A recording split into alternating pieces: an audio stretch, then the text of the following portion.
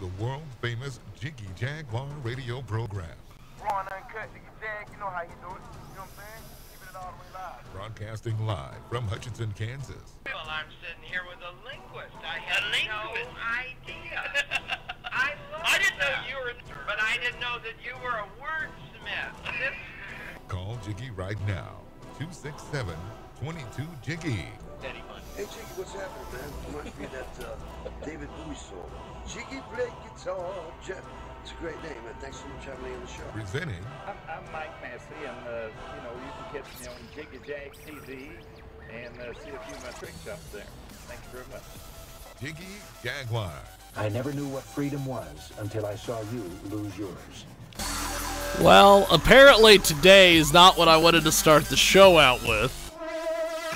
However, welcome to the world famous Jiggy Jaguar radio program, coast to coast and border to border on TuneIn, iTunes, Radio Loyalty, Stitcher, and of course the brand new Jiggy Jaguar app available in the App Store. JiggyJaguar.us. You can stream the show live, 24/7 replay, exclusive news and programming information, all available on our fantastic app. Selected editions on iHeartRadio and AMFM247.com and 50 plus AM/FM stations across the fruited plain. The Jiggy Jaguar radio broadcast is live on the air, and apparently we have caused some trouble. So, I now have to take a moment to lay out everything.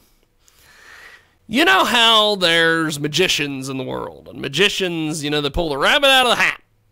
Pull it right out of the hat. And people are like, oh my God, how did you get that rabbit out of that hat?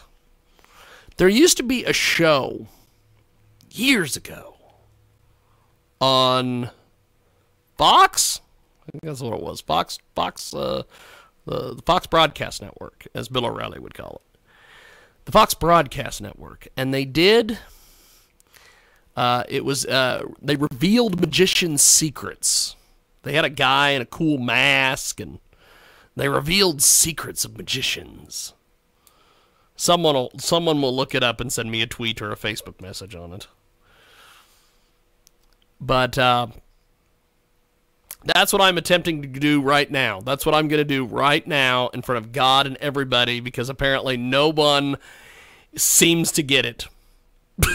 Nobody seems to get it. Not the XWE guys, not their ring announcer, not the quote-unquote competition, not anybody. Not even Blade. So I have to go through now, and I have to explain every single moment of this. Okay. In radio, they have these things called radio wars, where one radio host will talk crap on another, and then the other talk crap on that person, and they'll go back and forth. And they'll trade audiences, and they'll create hype for a feud. And 90% of the time, it's all bullshit. 90% of the time, it's all bullshit. Either one side or another got it started, and then they worked out a deal, and it's just the way it is. Nothing's ever serious. And if you've been a fan of this radio program, or you've listened to this show, or you've been watching this on YouTube or any of the other places, you know this is all bullshit. The people that get this show get this show. The people that don't get this show will never have a clue about it. Well, I've stepped in it again. I tried to create something that apparently a bunch of people who are very simple-minded and who are very sensitive could not understand. And that is this situation with Blade from XWE and myself. So I'm now going to have to go through and explain every single thing about this and ruin what potentially could have been a really cool angle. So let's start back in September. It was during the Kansas State Fair. I happened to see a post on this guy by the name of Blade who works for XWE. And he's the trainer also over there. And he posted something on Facebook about how he was on a poster with 2 other guys and he didn't deserve to be because they were broken down hacks and all this stuff. So I jumped in and I said, well, and I looked at all these marks who had went in and made different comments. And somebody made a comment about, I'm going to kick your ass, brr, and all this stuff. And he would go respond to him back and forth in character as Blade. And I thought, this is a cool idea. So I'm going to get something started here. And I was in the process of training, and I'm still training, for the boxing match in November. In fact, last evening, I just got back from Wichita, Kansas. We went down, and I worked out with Andy Zerger yesterday, the guy who trains with David Rickles. And David Rickles, of course, is from Bellator. And I thought, this is really cool, and we need to get something going here. So instead of doing what I guess what I should have done, which was message the guy, introduce myself, explain to him every single thing I wanted to do, and then bring everybody else in on it, so it has the potential to leak out. Let me give you a good example. I'm a huge professional wrestling fan. I've been a professional wrestling fan since I saw Ultimate Warrior take on Hulk Hogan on a Coliseum video at WrestleMania 6. I know how this works. Surprises in professional wrestling do not work. They only work when only a finite amount of people know about them. When you start telling everybody, it leaks out, and it's no longer a shock, it's no longer a surprise, it's just a stupid angle. So, I decided, I went in and I made a nasty comment about this Blade guy, and what has been the stigma for XWE in Salina, Kansas, is that they are all untrained guys.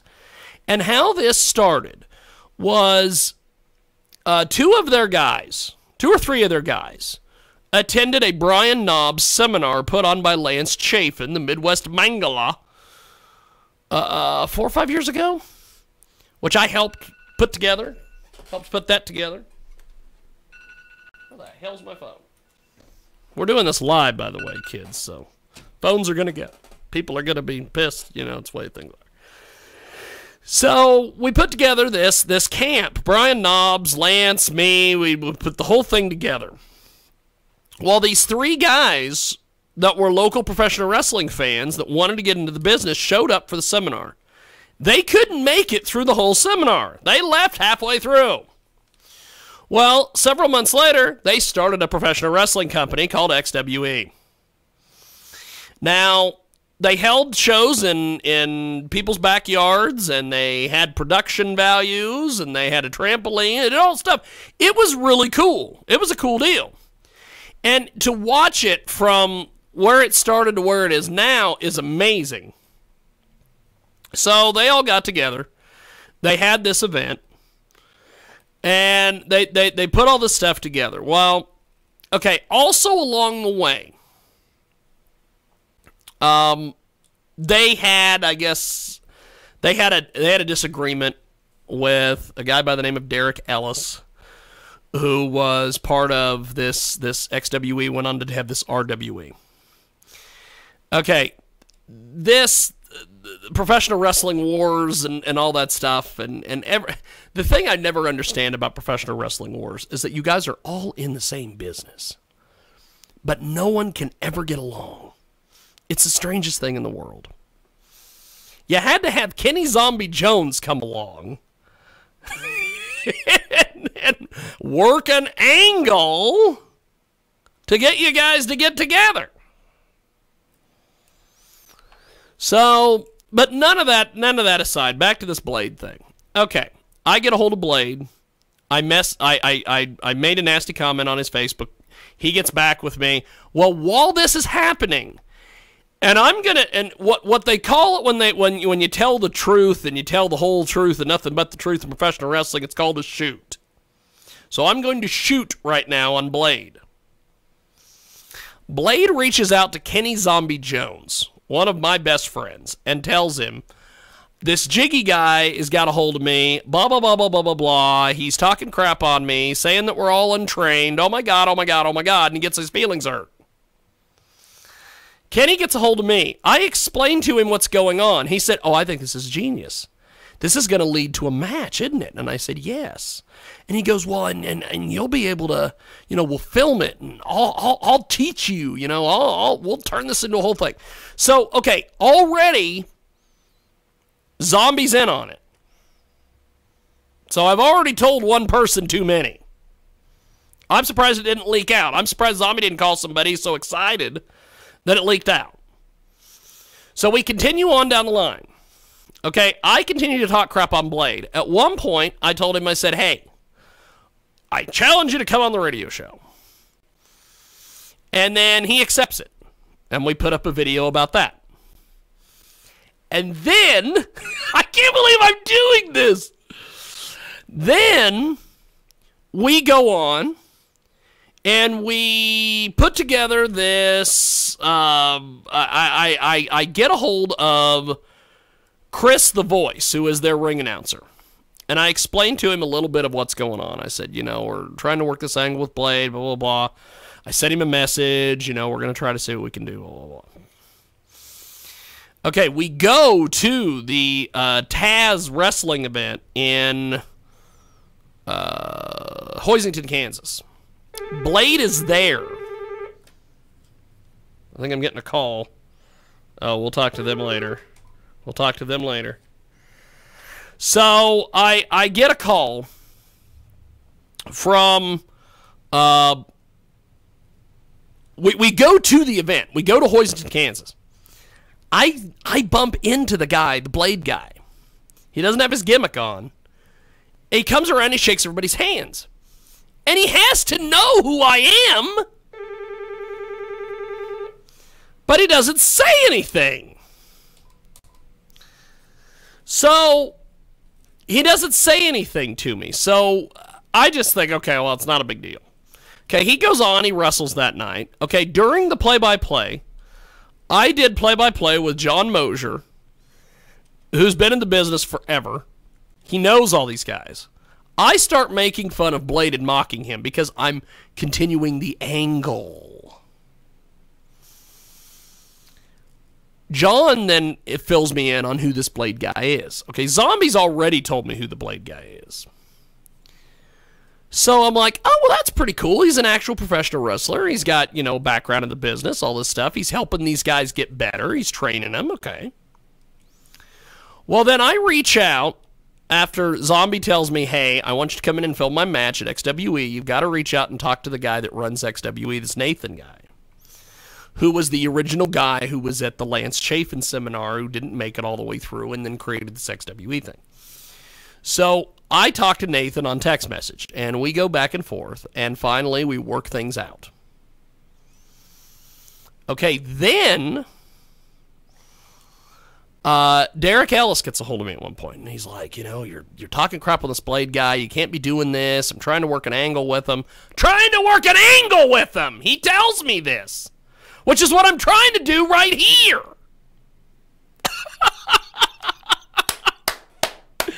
Okay, so I tell him, hey, it's not a big deal. I just wanted to get him on the radio show, blah, blah, blah, blah. So I reach out to Blade. Now, I tell Nathan on text message that we're going to be, that I'm going to try to get some of the guys to come on a week before and get him some PR on the radio show. Okay.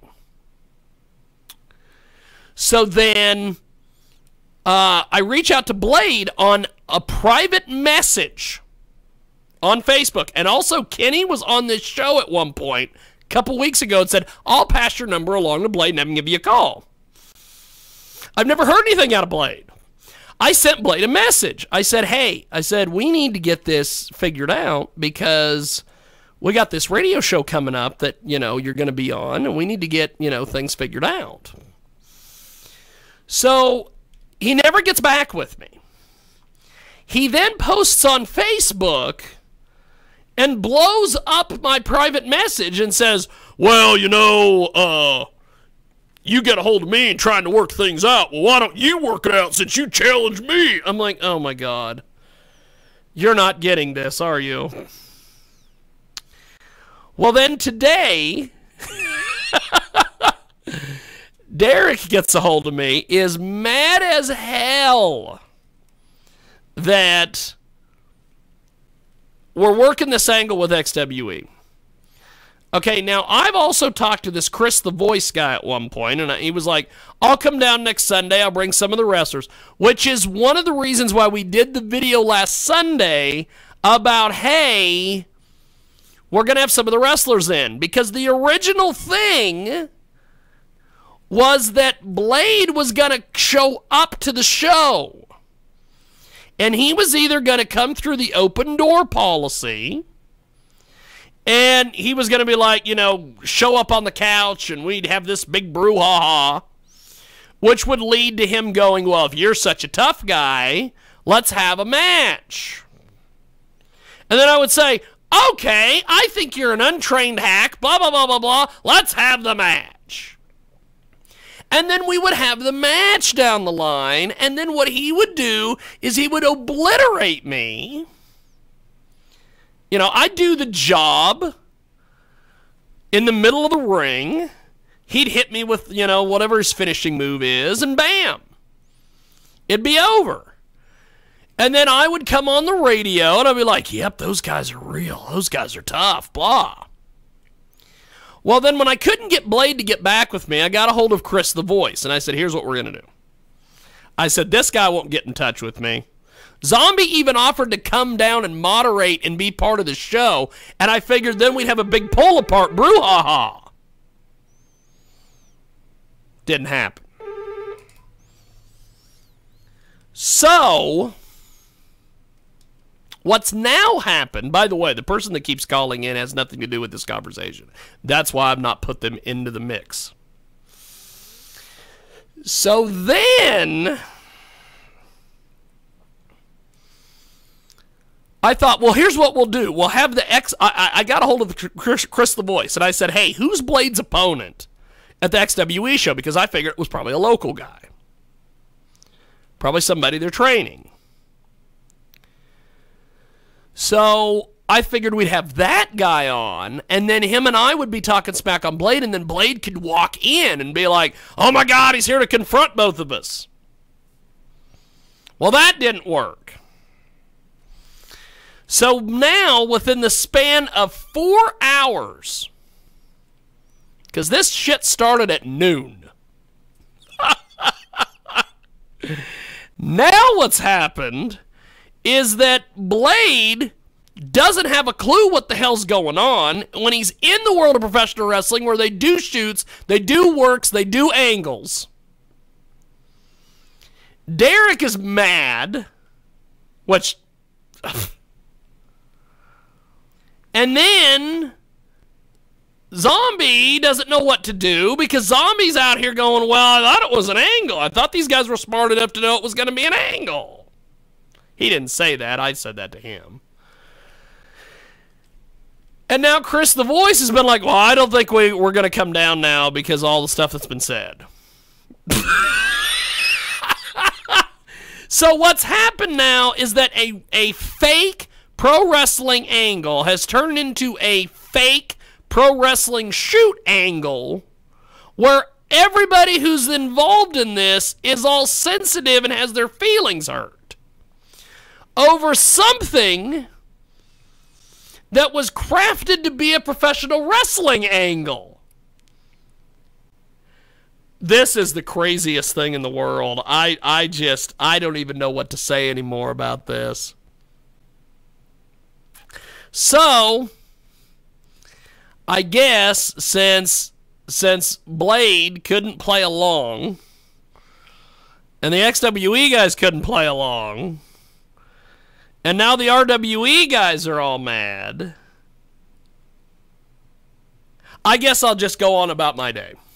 And that'll be the end of that. So that is that. We are going to take a break. And when we come back, we will try to do something to where we don't hurt anyone's feelings.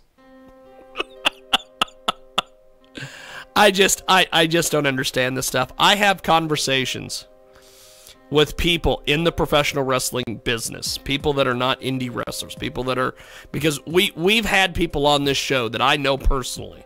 Shane Douglas, Rhino, Matt Hardy, although I haven't talked to Matt Hardy in months.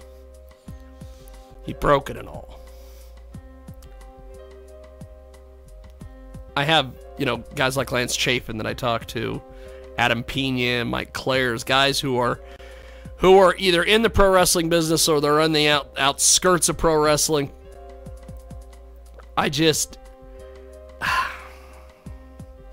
It was a cool idea, but I guess we're not doing it now.